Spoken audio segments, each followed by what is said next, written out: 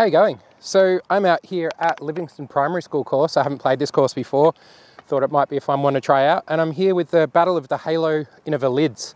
So I have a Halo Polecat, Halo Sonic, and the new Halo Aero, which I'm quite excited to try out.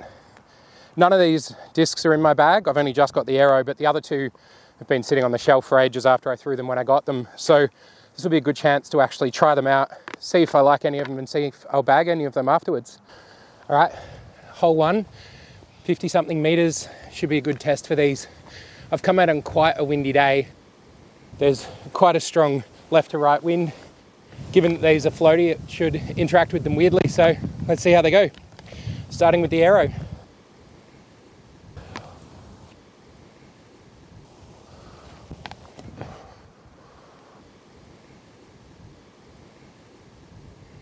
I like the flight on that.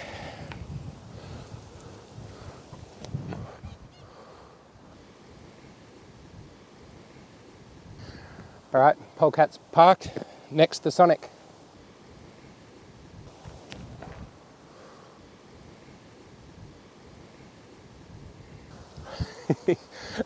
That worked really well. Got my bin chicken mini.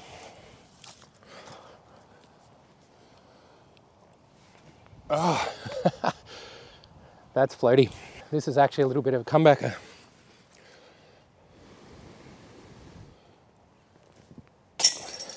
No problem.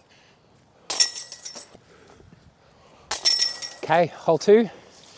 The basket is around here, down underneath that tree, so I'm going to need to have the discs finish left. So I need to give them a bit of hyzer, give them a bit of width and float over, hopefully. The Polecat has the box.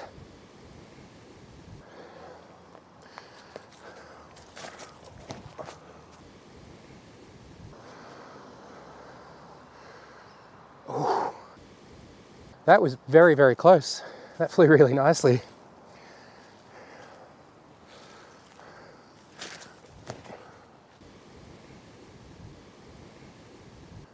Bit shorter, but not too bad.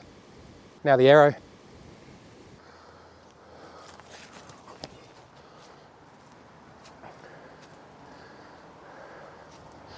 Didn't give it a chance. So I've only just got the Aero. The Halo Aero's only been out a few months. I've had the Sonic and the Polecat for quite a while, and I've got DX versions of both at home as well. So I thought I'd just give them all a test. I haven't actually bagged the Sonic or the Polecat. I just wanted one because I buy too many discs. But yeah, I thought this would be a good opportunity to give them all a throw, see if any might make the bag.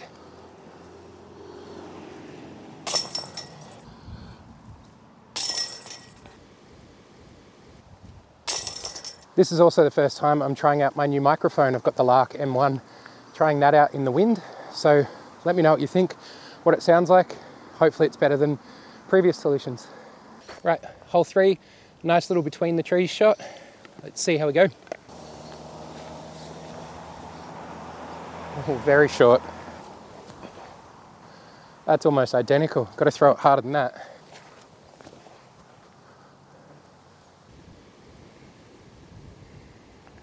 The Aero might have got one back there.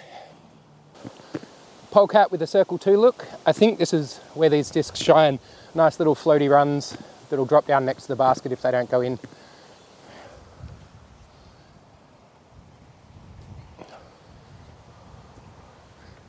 Drop down next to the basket.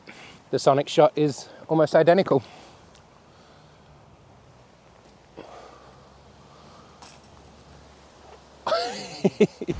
Sonic takes the lead.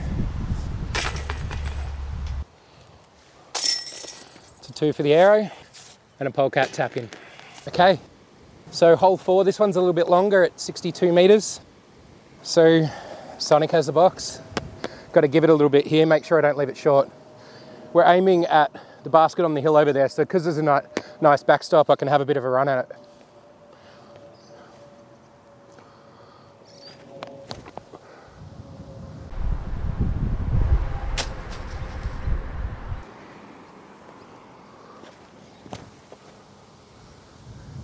Turn.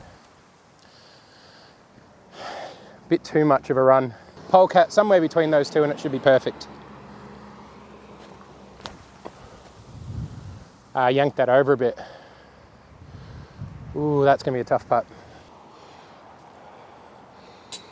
Gave it too much. Okay. Ooh. That wind just whipping through. Oh, very good catch by the basket. Once again, I don't think my putt deserved that, but it caught. So thanks, Rad Baskets, for that.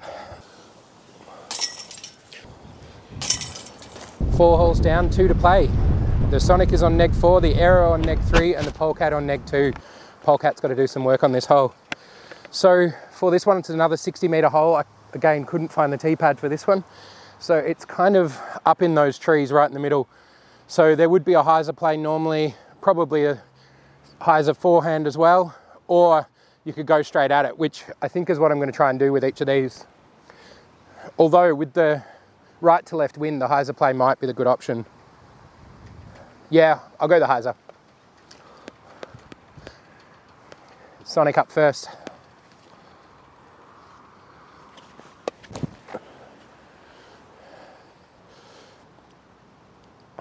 Okay, the hyzer was the wrong play. Aero straight at it.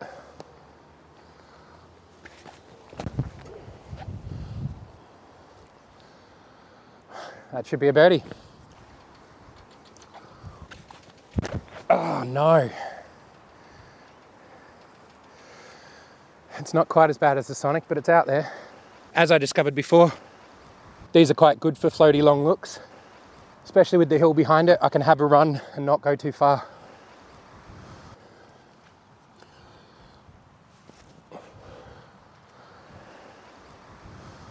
Yeah, that's fine. Right, this is actually makeable from the Polecat, so I'm going to give this a decent effort.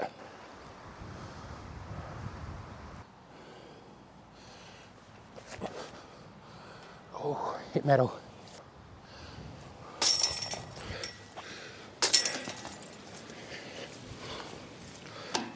One hole to play, and the Aero just joined the Sonic in first place. This is for the win. So this hole actually has a tee pad. This is also the longest hole of the course at 78 metres, so the basket is down there. So I don't know whether I can get slightly uphill 78 metres out of any of these discs. Probably the Aero's got the best chance, but I'll give them each a full rip and we'll see what happens. Aero has the box, last shot for each of them.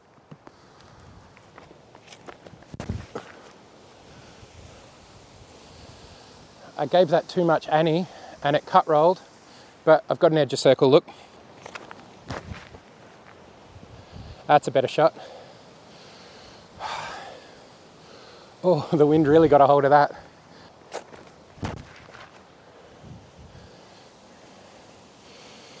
Again, a cut roll and landing. Now I'll try and make these up shots. This wind is going to play havoc with all of these. Give the Sonic a run.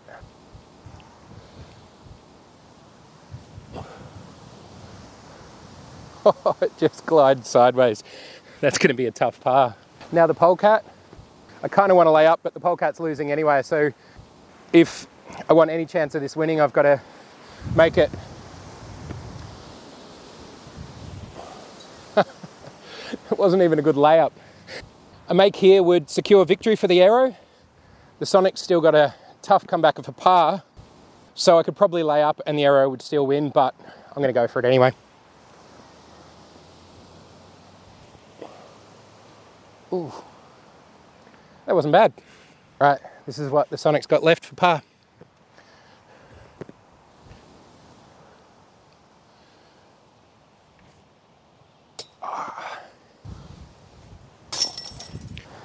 This is for victory for the Aero. With this wind, it still doesn't feel like a guarantee. There it is. And an unfortunate bogey for the Sonic.